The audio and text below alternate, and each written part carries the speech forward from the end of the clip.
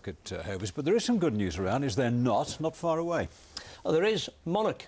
We've probably flown abroad on Monarch. Well, they've got another division, the package holiday division, Cosmos, and they've got a third division when they service aircraft. Now, today what they said is they're going to be building a huge hangar at Birmingham International Airport, sorry, Birmingham Airport it's called now, to service many aircraft, including the Dreamliner aircraft, which is, you know, one of the huge new aircraft. Now, they're not going to be servicing just their own planes. They do Emirates, they do American Airlines as well.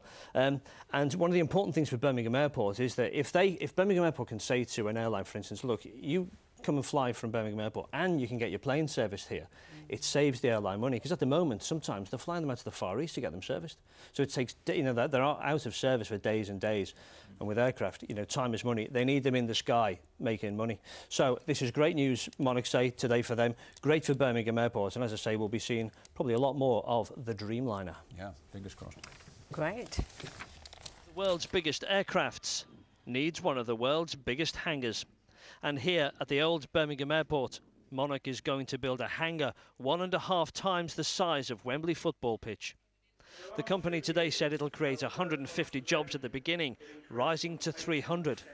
Monarch has been servicing aircraft since 1967, but aircraft are getting bigger, and Monarch wants the multi-million-pounds business serving this new generation of aircraft like the Boeing 787 Dreamliner, and that needs a giant hangar. Monarch could have decided to build it at Manchester or Luton, but it chose Birmingham. The airport offered an attractive deal, but the engineering heritage and talent in the Midlands was also a big draw. Well, there was a significant competition, you won't be surprised to hear, for this facility, and Monarch have bases at Luton and at Manchester, and they were looking at other airports where they've got contracts. We made a very compelling case to win them over to come to Birmingham in terms of the service we could provide, the capability, the engineering excellence that's in the region, and obviously the deal that we've struck with the airline.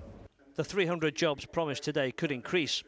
Monarch won't just service its own fleet, it looks after Emirates, American Airlines and more. Birmingham Airport could attract more airlines too. Airlines like to base themselves at airports where they know they can have their planes serviced and get them back in the air quicker. Importantly now, the operators should have maintenance support at the airport of their chosen operation. This saves them having to reposition the aircraft, reduce fuel burn, reduce losing the aircraft out of service for a period of time whilst positioning to other airports. Well, you'd have to fly out somewhere else because that costs you money, it costs you time, you have to then move crews around. Construction work on Monarch's new hangar will start in January and it'll be finished by 2013. Mark off with that report.